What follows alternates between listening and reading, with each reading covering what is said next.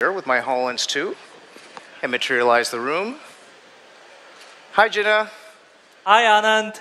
Hey, everyone. It's great to be here on stage holographically. It's great to have you here, Jenna. Can you tell everybody a little bit about what you're seeing? Sure. I can see your lifelike avatar, which we generate in seconds from a 2D photo, and we can walk around the stage with spatial audio and use this whole space around us to collaborate as if we're all here together in the same room. Cool. Now, to show you how companies are using spatial to transform the way they work, let's invite Sven Gerjits, CTO of the iconic toy brand Mattel, onto the stage. Hey guys, how awesome is this? So at Mattel, we're undergoing a massive digital transformation.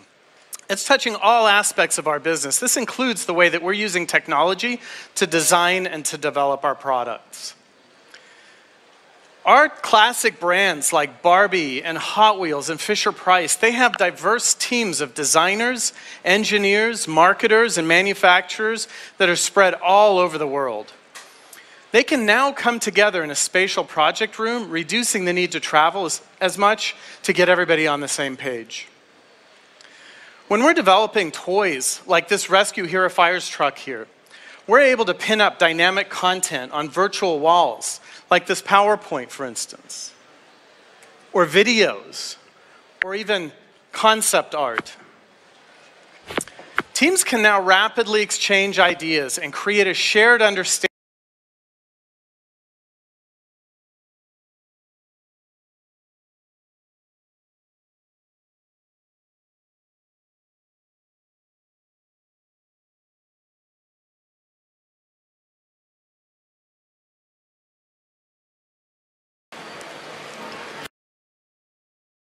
Oh yeah, I can see that's going to be a problem.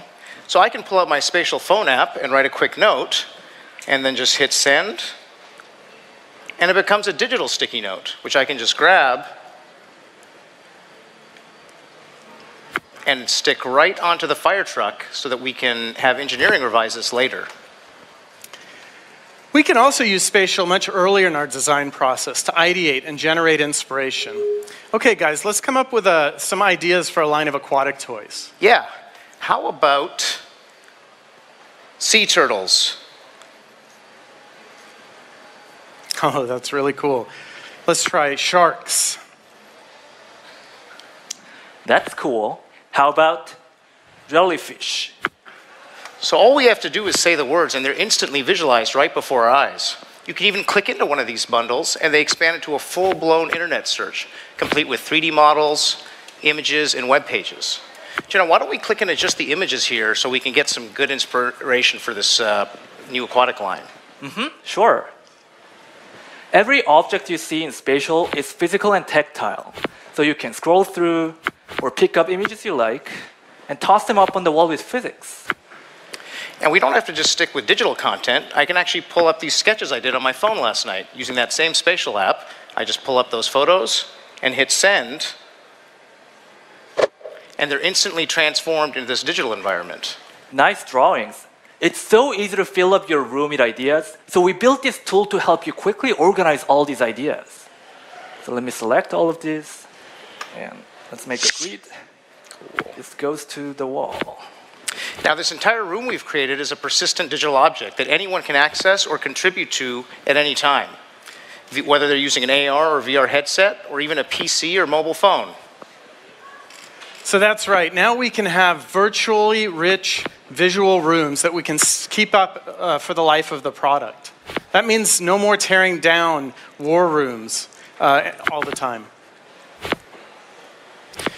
So Spatial and HoloLens are helping us drive improvements in our digital design and development process, changing the way we create new toys. By bringing people together from all over the world to collaborate in the same virtual room, we're overcoming a natural barrier to our collective success. That's people's desire for direct face-to-face interaction when building commitment and trust. We're so excited to see faster time to market and reduced need to travel, as well as the many other benefits that we're going to unleash at Mattel as we collaborate in mixed reality. Thank you. Thanks, Alex. Thank you so much, Ben. Thank you, Alex.